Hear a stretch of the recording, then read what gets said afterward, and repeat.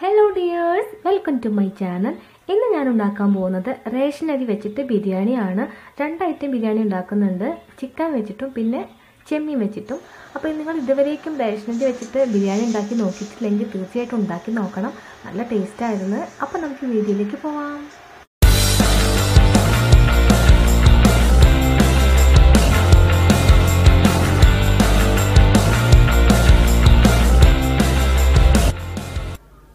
ഞാനിവിടെ 5 സവാള നൈസായി അരിഞ്ഞെടുത്തിട്ടുണ്ട്.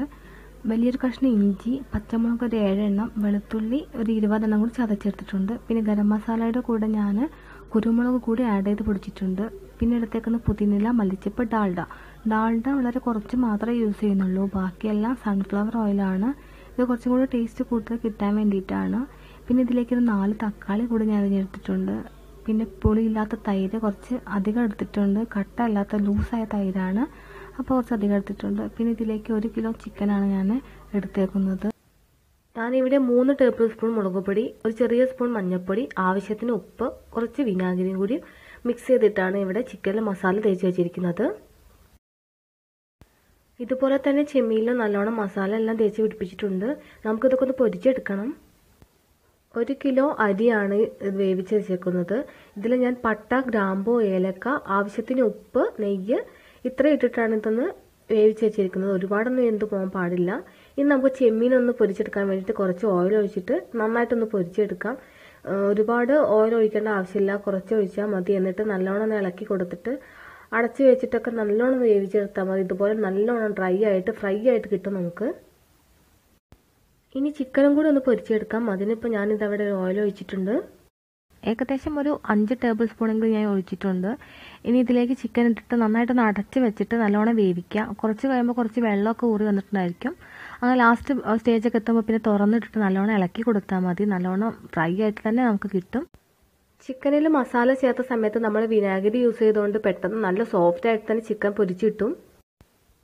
ഇങ്ങനെ ചെയ്യുമ്പോഴും നമുക്ക് ഓയിൽ കുറച്ച് മിച്ചം വരുന്നതേ കണ്ടില്ലേ ഇതുപോലെ. അപ്പോൾ അതൊന്ന് നിങ്ങൾ ഉള്ളി വാട്ടുന്ന സമയത്ത് അതിലേക്കൊന്ന് ആഡ് ചെയ്ത് കൊടുത്താൽ മതി. അപ്പോൾ നമ്മുടെ ചിക്കൻ ഇവിടെ നന്നായിട്ട് പൊരിച്ച് കിട്ടിയിട്ടുണ്ട്. ഇനി നമുക്ക് ഉള്ളി വഴറ്റാൻ വേണ്ട ഒരു പാത്രം വയ്ക്കാം. അതിലേക്ക് സൺഫ്ലവർ ഓയിലും ഡാൽഡയും കൂടി ഞാൻ ഒഴിച്ചിട്ടുണ്ട്. സോറി, ഞാനൊരു കാര്യം കാണിക്കാൻ വിട്ടിട്ടുണ്ട്. അതായത് സവാള, അണ്ടിപ്പരിപ്പ് ഒന്ന് മൂപ്പിച്ചെടുക്കുന്ന വീഡിയോ ഞാൻ എടുത്തിട്ടില്ല. എന്നിട്ട് ആ ഓയിലിലേക്ക് തന്നെയാണ് ഞാനിപ്പോൾ വെളുത്തുള്ളി, ഇഞ്ചി, പച്ചമുളക് ചതച്ചത് ഇട്ടിട്ട് നല്ലോണം ഒന്ന് വഴറ്റിയെടുക്കുന്നത്. ഇത് നല്ലോണം ഒന്ന് വഴറ്റിയെടുക്കണം. ഇപ്പം ഏകദേശം അതൊന്ന് വഴന്ന് കിട്ടിയിട്ടുണ്ട്. ഇതിലേക്ക് നമുക്ക് അരിഞ്ഞു വെച്ചേക്കുന്ന സവാള ഒന്ന് ആഡ് ചെയ്യാം.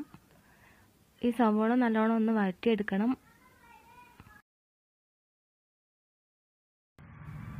സവാള വഴറ്റുന്ന സമയത്ത് കുറച്ച് തീയൊന്ന് കുറച്ചിടണം, അല്ലെങ്കിൽ പെട്ടെന്ന് അതിൻ്റെ അടിഭാഗം ഒന്ന് കരിഞ്ഞു പോകും. അപ്പോൾ നല്ലോണം ഒന്ന് ശ്രദ്ധിച്ചിട്ട് ഇളക്കി കൊടുക്കുക. ഇനി ഇതിലേക്ക് ഞാൻ കുറച്ച് ഉപ്പ് ആഡ് ചെയ്തിട്ടുണ്ട്. ഇനി ഇതിലേക്ക് അരിഞ്ഞു വെച്ചിരിക്കുന്ന പുതിനില, അതുപോലെ തന്നെ മല്ലിച്ചപ്പും കൂടി ഒന്ന് ആഡ് ചെയ്ത് കൊടുക്കാം. നെക്സ്റ്റ് ഇതിലേക്ക് ഞാൻ പൊടിച്ച് വെച്ചേക്കുന്ന ഗരം മസാലപ്പൊടി ഒന്ന് ആഡ് ചെയ്യാണ്. അത് ഫുള്ളായിട്ട് ഇടാൻ പാടില്ല, കുറച്ച് നമുക്ക് റൈസിലേക്ക് വേണം. ഇനി തക്കാളി കൂടി ഞാൻ ആഡ് ചെയ്തിട്ടുണ്ട്. ഇനി നന്നായിട്ടൊന്ന് വഴറ്റി കൊടുക്കുക. തക്കാളി നല്ലോണം ഈ ഉള്ളി ഇട്ട് നല്ലോണം ഒന്ന് ജോയിൻ്റ് ആവണം. അതുകൊണ്ട് നല്ലോണം ഒന്ന് ഇളക്കി കൊടുക്കുക. ഇനി ഇതിലേക്ക് മഞ്ഞൾപ്പൊടി ആഡ് ചെയ്ത് കൊടുക്കാം. ഞാൻ ചെറിയ സ്പൂൺ മഞ്ഞൾപ്പൊടിയാണ് ഇട്ടേക്കുന്നത്. നന്നായിട്ടൊന്ന് ഇളക്കിയതിന് ശേഷം നമുക്കിതിലേക്ക് മല്ലിപ്പൊടി കൂടി ഒന്ന് ആഡ് ചെയ്യാം. ഞാൻ ഒരു ചെറിയ സ്പൂണ് മല്ലിപ്പൊടി ആഡ് ചെയ്തുകൊണ്ട് ഇനി നല്ലോണം ഒന്ന് മിക്സ് ചെയ്തെടുക്കുക. നമ്മളിപ്പോൾ എല്ലാം മസാല ഇതിലിട്ട് കഴിഞ്ഞു. ഇനി എല്ലാം ഒന്ന് ഈ സവാളയിൽ ഒന്ന് പിടിക്കണം. അതിനായിട്ട് നല്ലോണം ഒന്ന് മിക്സ് ചെയ്തിട്ട് നല്ലോണം ഒന്ന് വഴറ്റിയെടുക്കുക. ഇനി ഇതിലേക്ക് തൈര് ഒഴിച്ചു കൊടുക്കണം. ഞാൻ ചെമ്മീൻ ബിരിയാണി ഉണ്ടാക്കാമെന്ന് പറഞ്ഞില്ലേ, ഇതിൽ ഈ ഗ്രേവി എടുത്ത് വെച്ചിട്ടാണ് ഞാൻ അതിലേക്ക് ചെമ്മീൻ മിക്സ് ചെയ്തിട്ടാണ് ബിരിയാണി ആക്കുന്നത്. സെപ്പറേറ്റ് ആയിട്ട് കാണിക്കുന്നില്ല ഇപ്പോൾ ഇതിൽ ഞാൻ. ഇപ്പോൾ ലാസ്റ്റ് സ്റ്റേജ് ആയിട്ടുണ്ട്. നല്ലോണം ഒന്ന് സവോള വഴന്ന് കിട്ടിയിട്ടുണ്ട്. ഇനി ഇതിലേക്ക് നമുക്ക് പൊരിച്ച് വെച്ചേക്കുന്ന ചിക്കൻ ഒന്ന് ആഡ് ചെയ്ത് കൊടുക്കാം. ഇനി ഇതിൻ്റെ മുകളിലേക്കാണ് വേവിച്ച് വെച്ചേക്കുന്ന റൈസ് ഇട്ട് കൊടുക്കുന്നത്.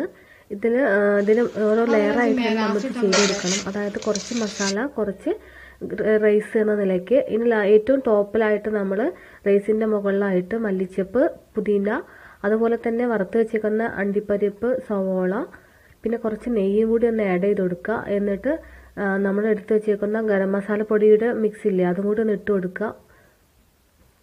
ഇനി അടച്ച് വെച്ചിട്ട് ഇതിൻ്റെ മുകളിൽ കനലിട്ട് കൊടുക്കണം. നമ്മൾ അടുപ്പിന് താഴെ കുറച്ച് കനലിടുന്നുള്ളൂ, കൂടുതലും മുകളിലാണ് വേണ്ടത്.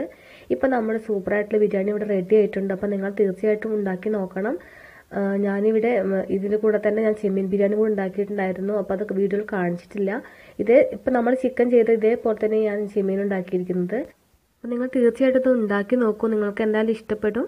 അപ്പോൾ എൻ്റെ ചാനൽ നിങ്ങൾ ഇതുവരേക്ക് സബ്സ്ക്രൈബ് ചെയ്തിട്ടില്ലെങ്കിൽ തീർച്ചയായിട്ടും സബ്സ്ക്രൈബ് ചെയ്യുക. തൊട്ടപ്പുറത്ത് കാണുന്ന ബെല്ലൈക്കൺ കൂടി ഒന്ന് ക്ലിക്ക് ചെയ്യുക. അപ്പോൾ ഞാനൊരു പുതിയ വീഡിയോ ചെയ്യുമ്പോൾ നിങ്ങൾക്കൊരു നോട്ടിഫിക്കേഷനായിട്ട് വരും. ഇനി നെക്സ്റ്റ് ഒരു വീഡിയോ ആയിട്ട് വരുന്നവരേക്കും ബൈ ബൈ.